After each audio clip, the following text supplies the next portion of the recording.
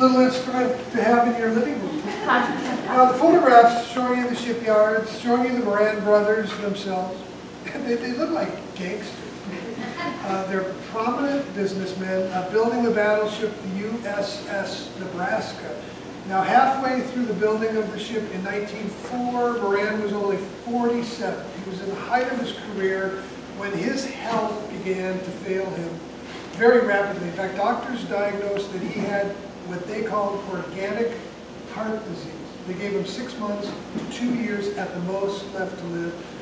Tragic news, Moran quickly retired, left his brothers in Seattle to finish the ship, while he meanwhile moved up to this island in 1905, started building this estate as a final project in his career, a place just to live out the very short time he had remaining. But he moves here in 1905, he starts building the home in 1906.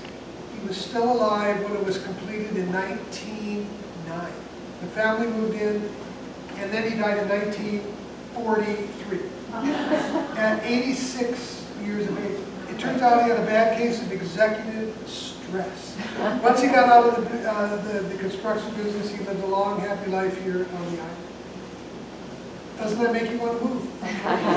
Now, Moran was the architect of this home. He brought all his shipbuilders from Seattle to build it, and I think you'll agree when you wander through it.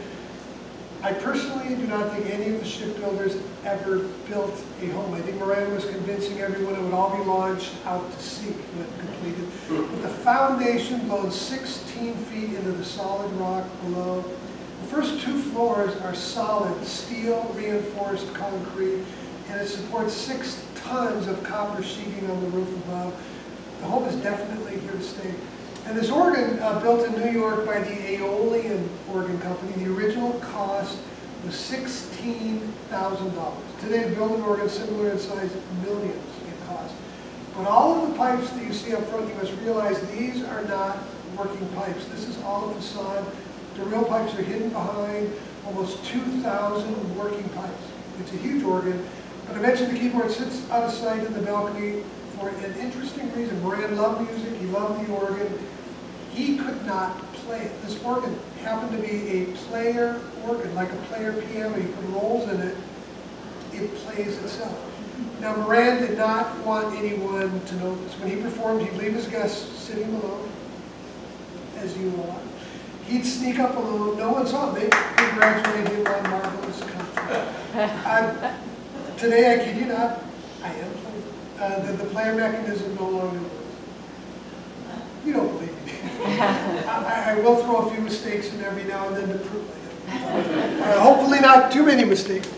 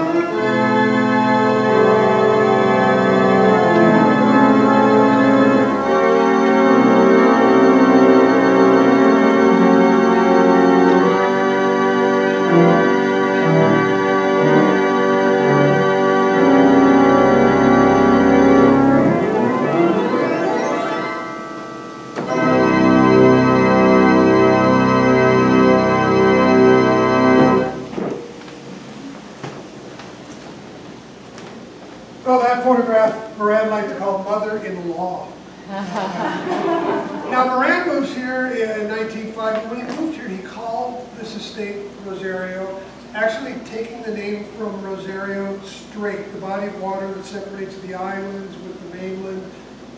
The strait itself, originally being named by Spanish explorers in the late 1800s, but Moran liked the sound, the charm, the ring to Rosario, and called his home that.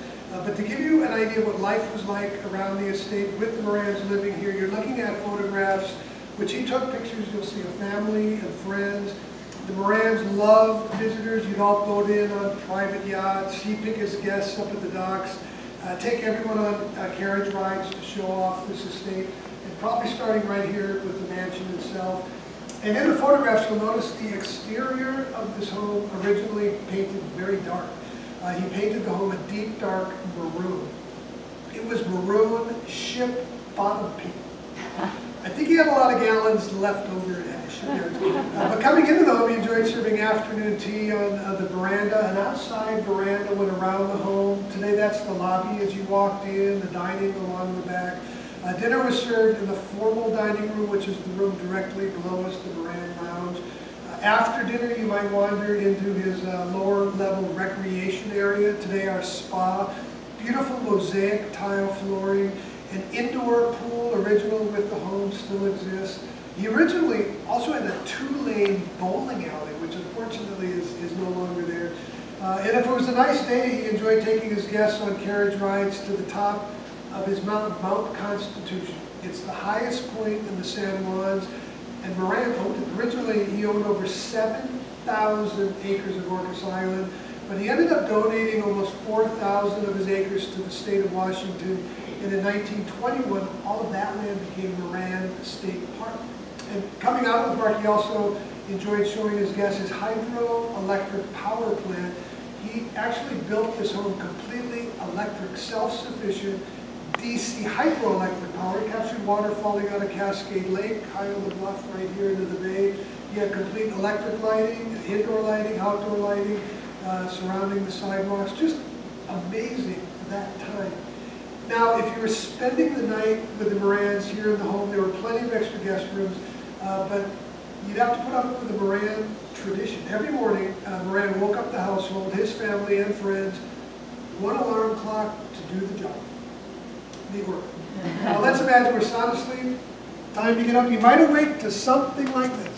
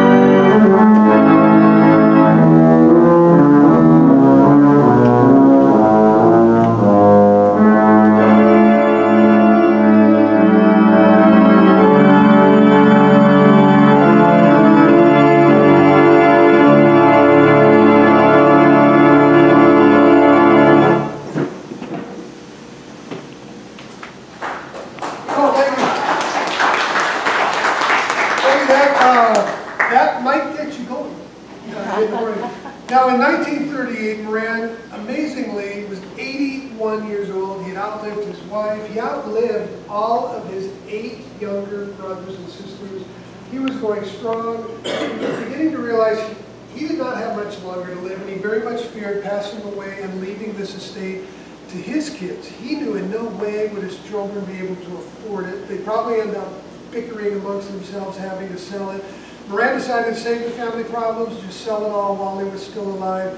He put Rosario on the market after his wife died in 1932, which was a great year to be putting real estate on the market. After the Depression, he had to drop his price, but he finally sold it in 38 to a Californian, an industrialist out of the Bay Area named Donald Ream, R-H-E-E-M, Ream Manufacturing. You may have heard of Ream water heaters, Ream air conditioners today. Ream bought from Moran 1,300 acres, including this mansion, as well as about 8 other homes the Morans built around the grounds. In fact, you may have noticed that little white roundhouse on the point overlooking the marina, sort of a Greek temple-looking building. That was built by Moran for his kids, which they called the playhouse. Tough time for the kids. Moran also had 2 brothers that decided to build their homes. They were a bit jealous of Moran leaving the shipyard, selling it, and retiring up here, so 2 brothers decided they wanted to come up, build their retirement homes here on the island as well. However, the brothers' wives got into a bit of a bickering match during the planning stages. One wife always trying to outdo the other. When it came time for new homes, one wife wanted the bigger house, the other one the nicer house, the other the bigger yard, the better view. The bickering went on. The brothers ended it. They built the exact same house, right next door. They share the same yard, same view. Those are the identical white homes on the hill high above the marina. The wives had exactly the same thing. They couldn't say anything. When Moran sold it all, 1,300 acres, this mansion, all the homes around it, the price for the entire estate in 1938, $50,000. Missed the deal. Not only that, he left it totally furnished.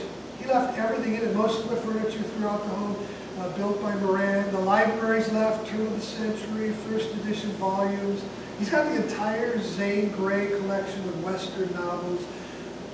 My favorite book up here is published in the year 1917. It's entitled The High Cost of Living. There's no hope for us today. I'm going to play another piece on the organ while you think about that $50,000 sale price.